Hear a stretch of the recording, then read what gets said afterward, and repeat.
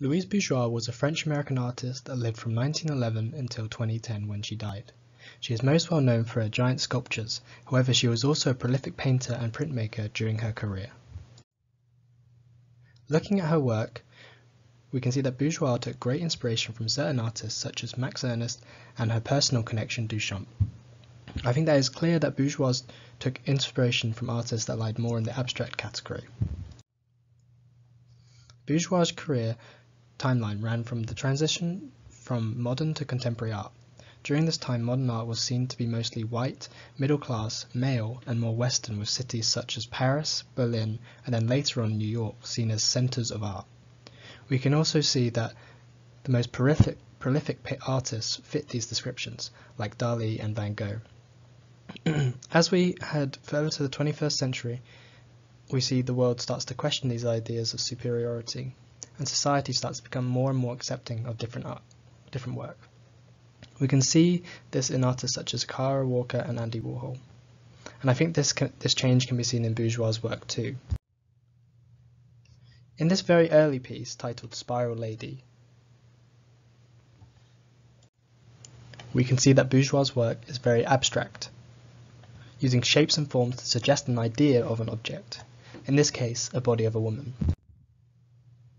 If we jump further along in her career, we can see that this piece, the couple, uses the same ideas and meanings, but being more directly representational, which we can see with the legs that are apparent and more of a bodily shape. This, I believe, shows how Bourgeois' career progressed. She wanted to show things more for how they were.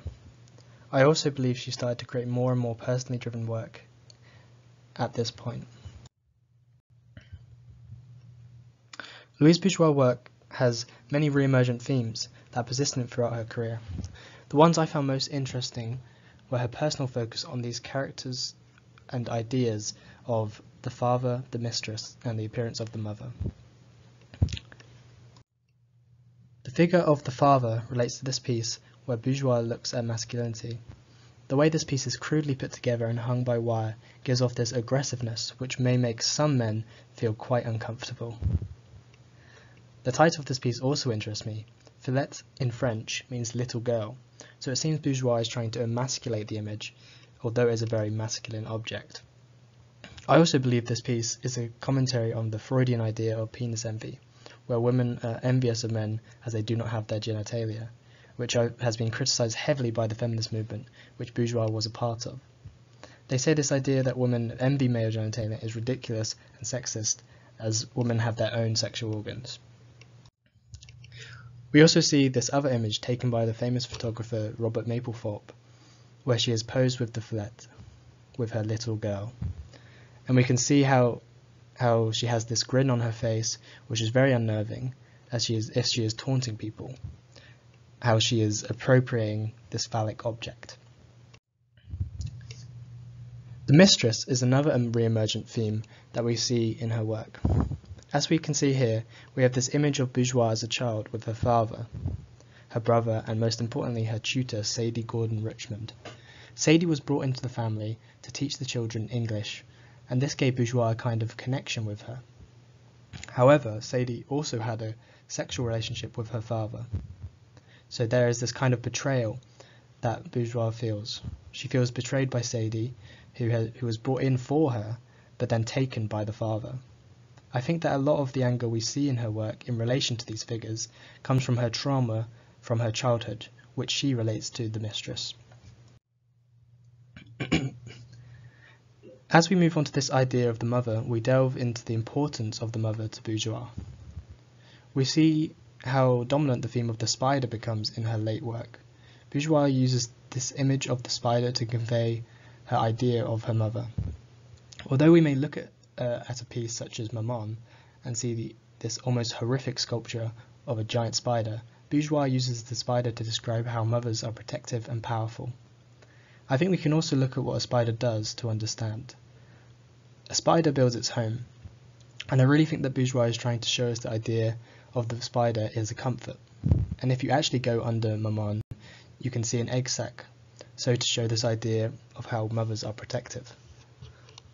However, I do also believe there is this lingering feeling of the spider being a trap almost. if we think about webs and venom that accompany the idea of a spider. In 1995, Bourgeois released a book of drawings and poems named Ode à ma mère, meaning Ode to my mother. The book was filled with these drawings of spiders, all different but the same. We see that this is where Bourgeois' work started to become more dominated by these spiders. I think that this book is an exploration of the spider, the mother. After reading through Ode de ma mère, I created my own drawings of her spiders, taking inspirations from her other work she has done on the spider. Bourgeois has had huge influence on many artists and movements, namely the feminist art movement, of artists such as the Guerrilla Girls, Louise and Eva Hess. Excuse me. I think that Bourgeois' career has had a big impact on the movement of art in her time, and is one of the most important figures in feminist art. My personal opinion on Bourgeois is that her work was, and still is, extremely important. I think that her interest in exploring relationships, family, and sexuality is executed almost perfectly, and the personal connection she has to her work creates this very comforting feeling. Even with her crude sculptures, there is still comfort in her art.